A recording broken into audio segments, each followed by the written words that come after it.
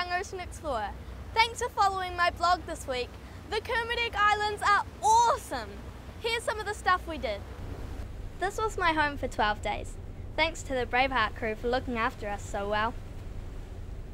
The first thing I noticed was how clear the water was, and how many fish there were. This school is Northern Kahawai, and they're also found around the northern coast of New Zealand. It was like the parting of the Red Sea swimming through them. All these fish are called grey drummer, even the yellow ones. We saw Galapagos sharks every time we jumped into the water. There's not many places left in the world where you can do that. I love swimming with sharks.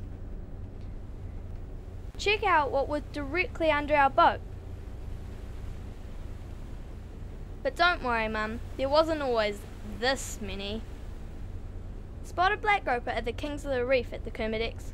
There are also a mixture of warm and cooler water species. There's no shortage of life here. I love turtles, and we saw lots of them. And lionfish too. They're so pretty. We filmed some episodes of our show for Series 2, so keep an eye out for when they screen later this year. From the deep blue sea, that's it from me. See you later.